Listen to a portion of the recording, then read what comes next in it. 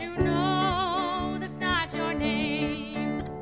You will always be much more to me.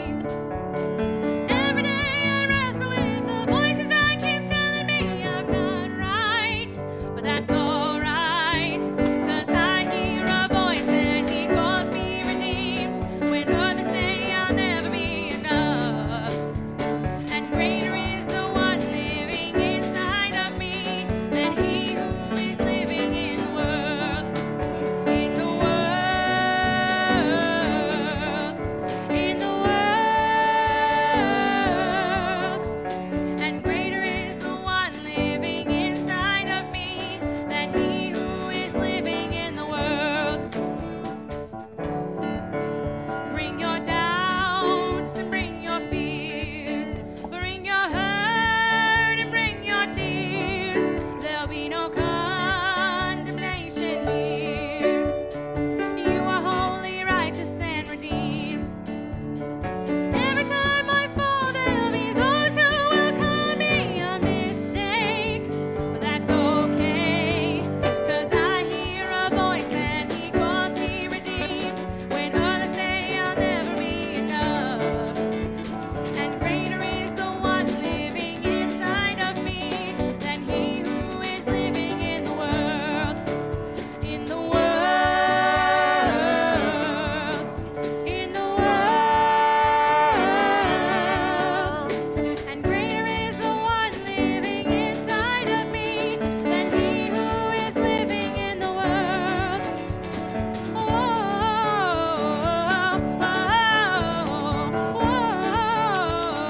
he's greater, he's greater.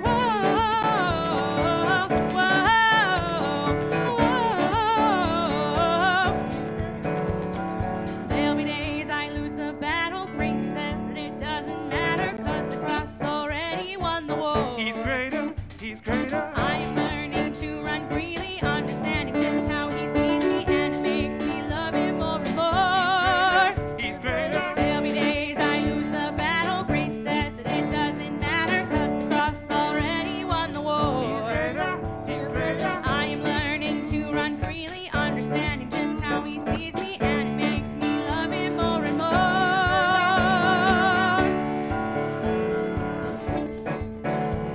'Cause I hear a voice and he calls me redeemed. When others say I'll never be enough, and greater is the one living inside of me than he who is living in the world.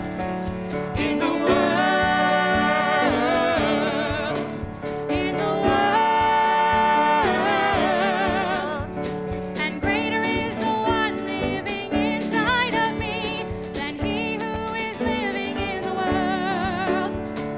There'll be days I lose the battle. Grace says that it doesn't matter, 'cause the cross already won the war. He's greater, he's greater. I'm learning to run freely, understanding just how he sees me, and it makes me love him more and more He's greater. than he who is living in the world.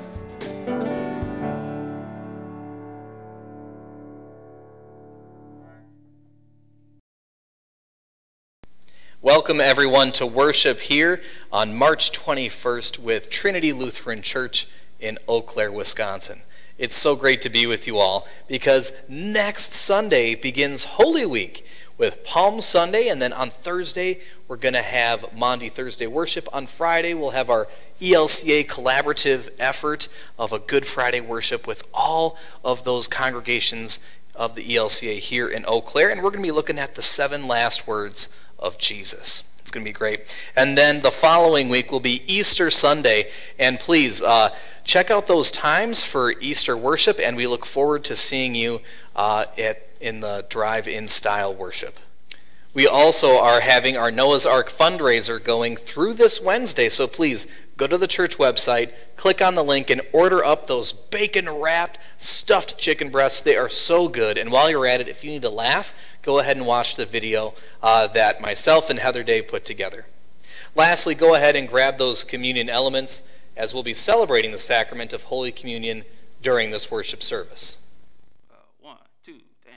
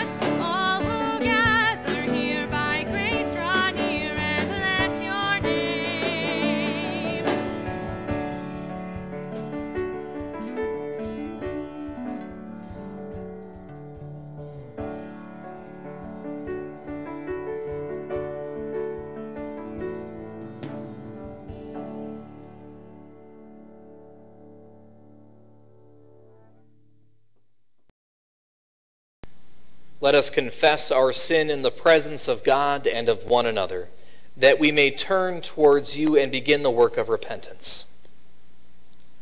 Most merciful God, we confess that sin binds us and we do not know how to free ourselves. We tie guilt and shame to our own mistakes and the mistakes of others, failing to recognize learning and growing as a part of our process. We focus our energy on criticism as opposed to appreciation of human effort. We have used the words of Jesus to condemn instead of liberate. We have too often focused on measurable outcomes and failed to appreciate the abundance of your grace. We are sorry and we humbly repent.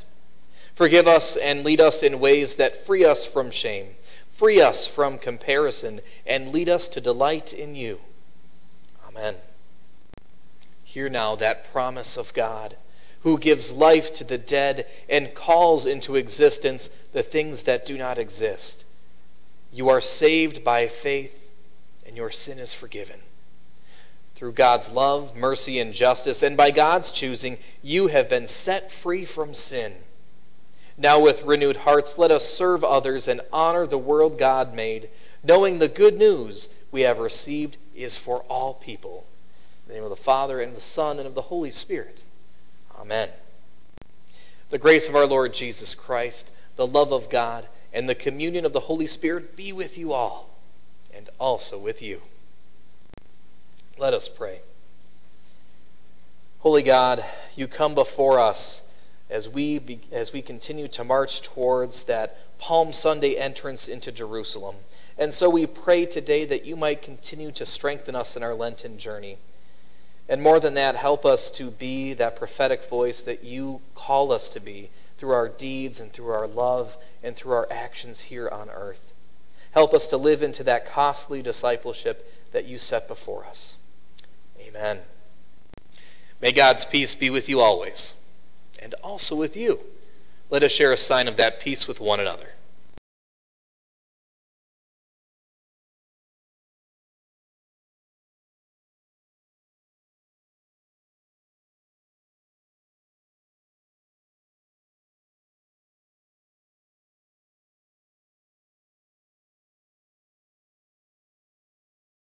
The reading is from Psalm 51, verses 1 through 12.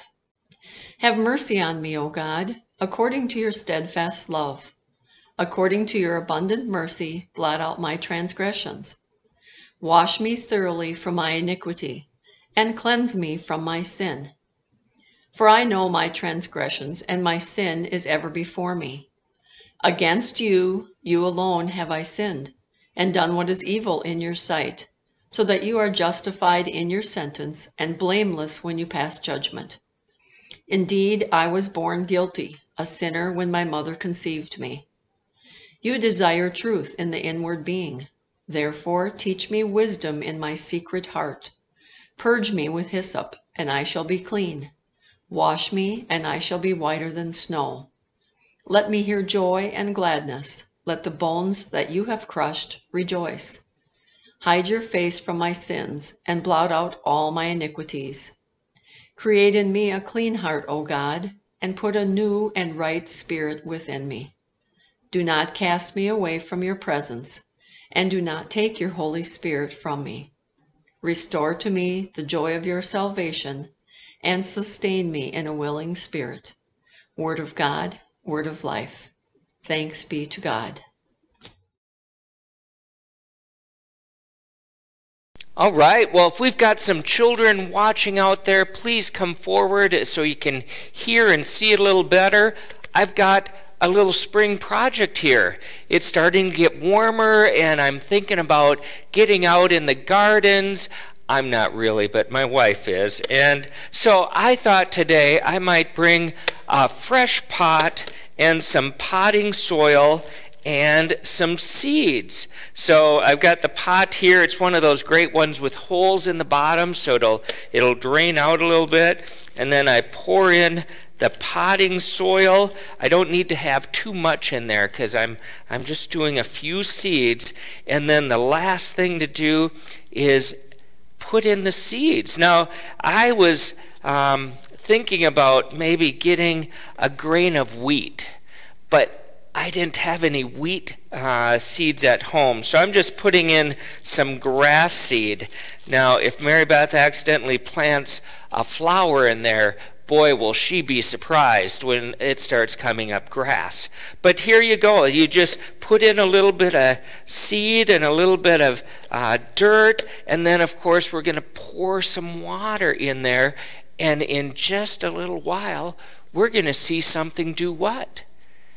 Little sprouts will come out of this. This is some Kentucky bluegrass, so it'll be a nice firm grass. And the reason I bring this up is not because I want to grow grass in a pot, but because I wanted you to think about how simple this thing is that Jesus says in our reading today. Jesus says that unless a grain of wheat falls into the earth and dies, it remains just a single grain. But if it dies, it bears much fruit. Jesus is saying that we have to let those seeds go in that dirt and die in order for them to open up to new life. That's the way things work. And the people he was talking about knew all about planting things in the earth and how that whole system works. But what Jesus is really talking about is himself. Imagery is really important in the Gospel of John. Symbolism is important. And he's symbolizing this seed going into the earth and dying in order to bring new life. And that's what Lent and Easter are all about Jesus being this seed that comes to us and has to die in order for new life to come forth. And that new life is for you and for me. And I know that this is kind of a tough thing to understand, but just think about Jesus becoming this new life that comes out of the ground that Jesus has had to go away to die for us. So plant some seeds this spring, get them growing now so that you can move them outside later, and just remember about that new life that comes out of the earth and also that comes out of the cross of Jesus. Mom and Dad can tell you more about that as you have questions. So thanks for coming up. I'm glad you're here. We're going to read the story now in its entirety and then talk a little bit about more what Jesus is up to there. Thanks for coming.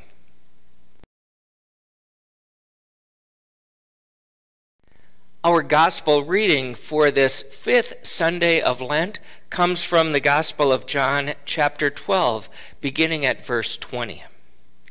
Now among those who went up to worship at the festival were some Greeks. They came to Philip, who was from Bethsaida in Galilee, and said to him, "Sir, we wish to see Jesus." Philip went and told Andrew. Then Andrew and Philip went and told Jesus. Jesus answered them, "The hour is come for the Son of Man to be glorified. Very truly I tell you, unless a grain of wheat falls into the earth and dies, it remains just a single grain. But if it dies, it bears much fruit. Those who love their life will lose it, and those who hate their life in this world will keep it for eternal life. Whoever serves me must follow me, and where I am, there my servant will be also. Whoever serves me, the Father will honor. Now my soul is troubled, and what should I say? Father, save me from this hour? No, it is for this reason that I have come to this hour. Father, glorify your name." Then a voice from heaven came and said, "I have glorified it, and I will glorify it again." The crowd standing there heard it and said that it was thunder. Others said, "An angel has spoken to him." Jesus answered, "This voice has come for your sake, not for mine. Now is the judgment of this world. Now the ruler of this world will be driven out. And I, when I am lifted up from the earth, will draw all people to myself." He said this to indicate the kind of death he was to die. The gospel of our Lord. Thanks be to God. Well, friends in Christ, welcome. I'm so glad to be here with you on this 5th Sunday of Lent to kind of start winding things down from these 40 days of our season here. It is an incredible text that we get today, and I'm always thankful when we land in John because of the symbolism that is so important in John's gospel and the way that Jesus' words take on such incredible meaning. We've been moving along through this time of Lent, and we are just about at the end. Next Sunday, we've got Palm Sunday, and we're going to get to open up that box and bring out the, you know what comes out on the parade with the donkey and the palms. We're going to have a great time. And it will be a short-lived moment, right? It's kind of a short-lived moment in this whole time heading toward the cross. But here we have this text from John that Jesus is gathering all people to himself, drawing all people to himself. And he does that not through being a great orator or by feeding thousands. What he's talking about in drawing all people together is our life through his death. This text is coming after we've gotten a few clues about how that all was going to work. A couple of weeks ago, I got to preach on the text where Jesus is talking about tearing down the temple, and in 3 days he will build it back, talking about that life that comes out of the resurrection. And then he had the text, Pastor Tom preached on the text last week, all about how Moses being lifted up, like the serpent being lifted up by Moses in the wilderness, so must the Son of Man be lifted up. A symbolism of his cross and the type of death that he would die. So it is in this moment, back at this festival of Pentecost, where we get to hear what is part of the final discourse, the final farewell discourse, as most people know it. This is his final public discourse that we read today. And Jesus is going to fill it with all kinds of things for us to kind of gnaw on just a little bit. First of all, not only are the Jewish pilgrims coming here, but we've also got some Greeks who are accompanying this festival, and they want to see Jesus. "Sir, we wish to see Jesus," is what they tell Philip, and that kind of starts everything off. And as Jesus is in this moment, he's not answering their question exactly. He goes off into a whole nother realm, and he starts that off by, "The hour has come. The hour has come." Jesus is saying, the time is here. It's time for things to happen. You may remember way back at the beginning of that Gospel of John, in the city of Cana at a certain wedding, when his mother comes to him and he wants him to make some wine for the guests. And he says, "Woman, my hour has not yet come." Now he's signaling, this is the time. This is when everything that has been foretold, everything that he came here to do, was to be fulfilled. The hour has come. So pay attention. It's kind of an interesting hour. So The ruler of this world has been driven out, Jesus says.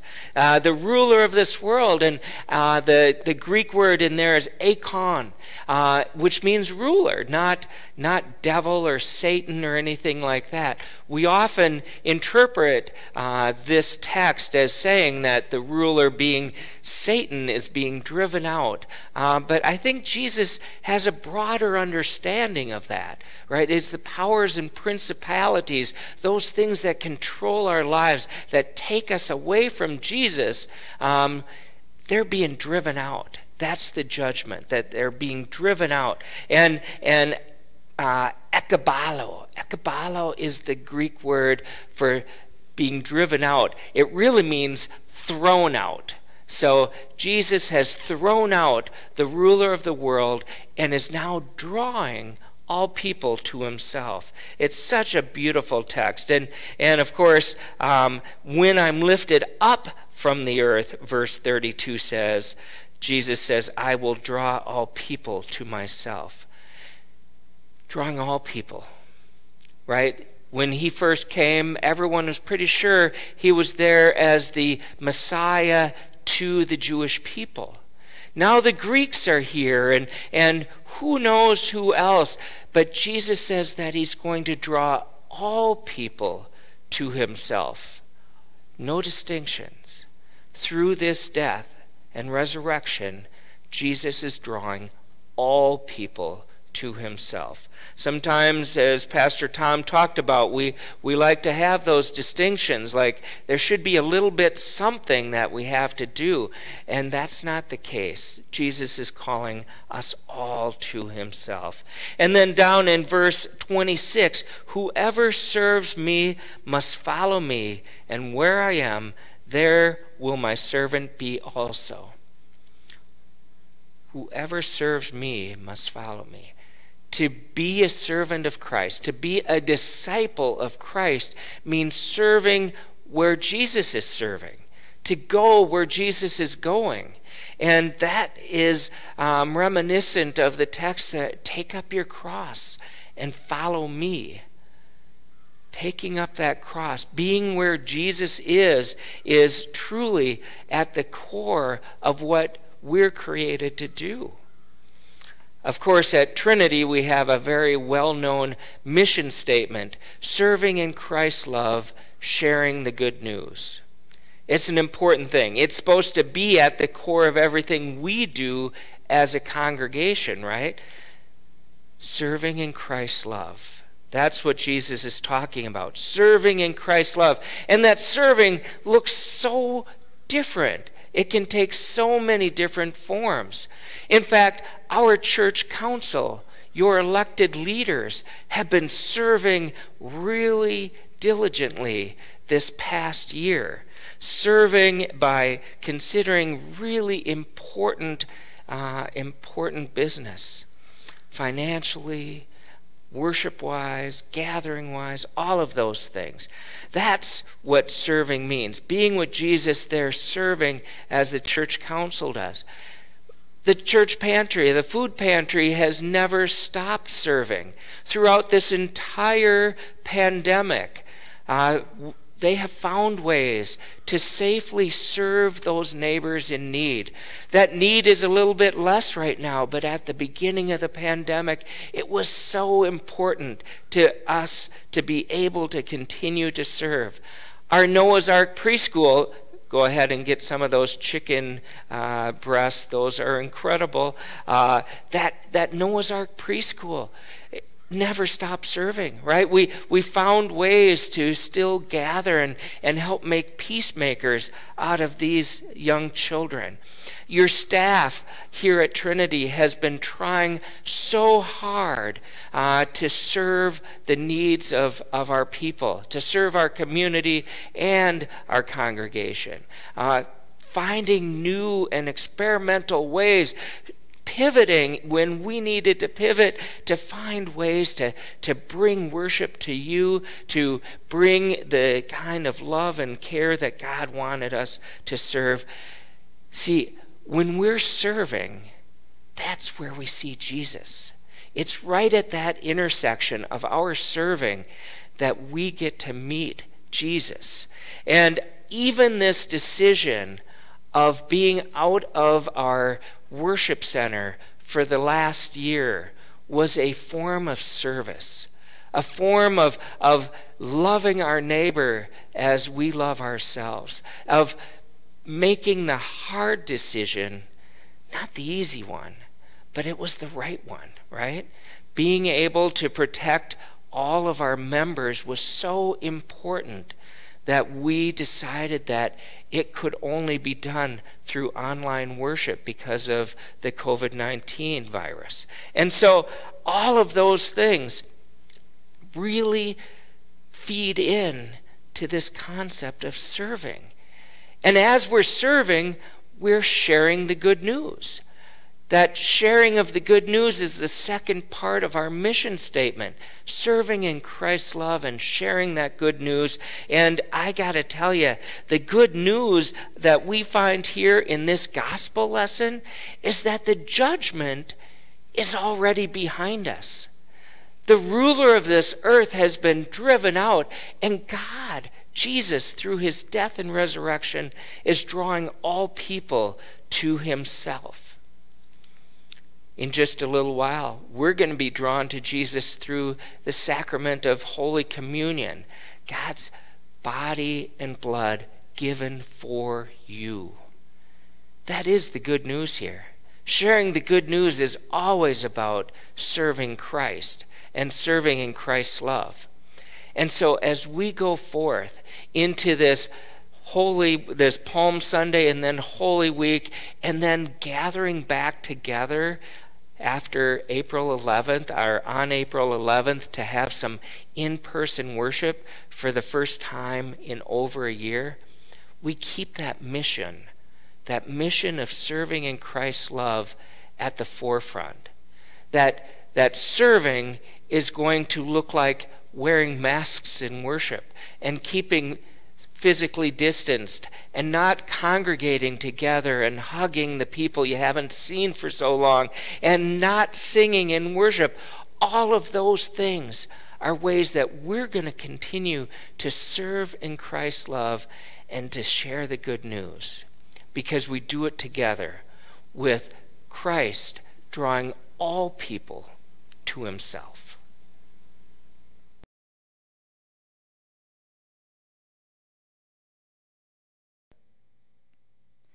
You gave your life to make a difference. You gave your life to make a change. You welcomed all to your table.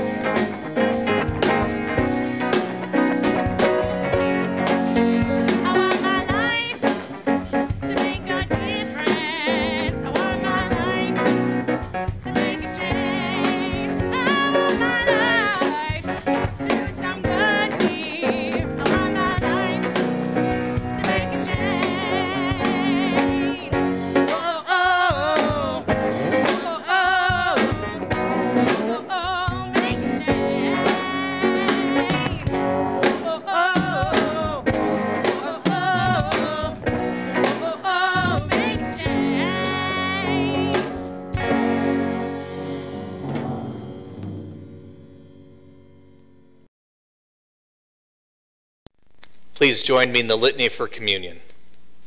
The Lord be with you, and also with you. Lift up your hearts. We lift them to the Lord. Let us give thanks to the Lord our God. It is right to give God thanks and praise. In the night in which he was betrayed, our Lord Jesus took bread and gave thanks, broke it and gave it to his disciples, saying, "Take and eat. This is my body given for you. Do this in remembrance of me."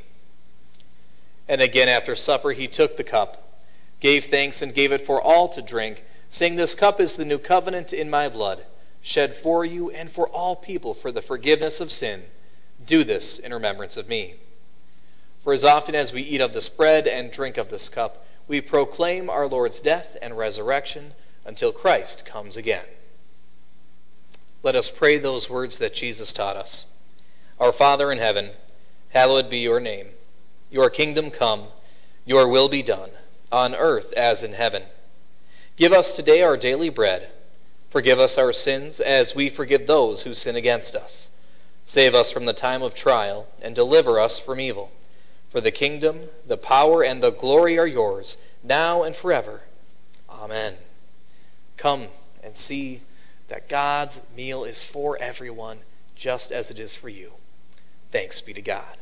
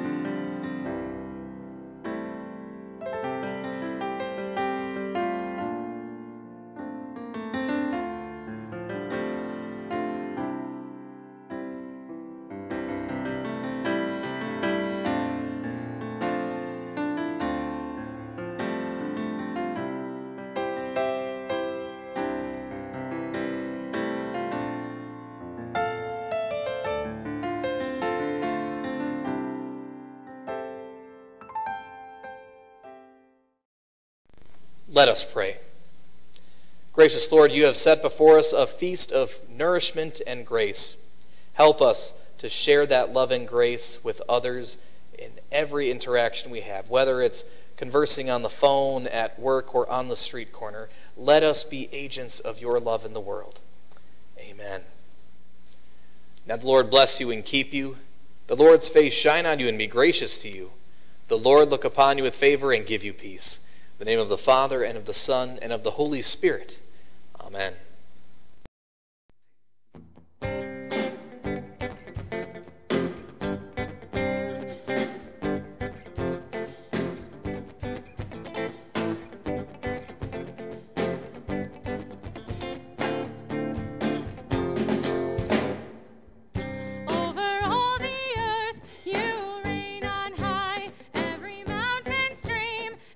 Sunset sky, but my one request, Lord, my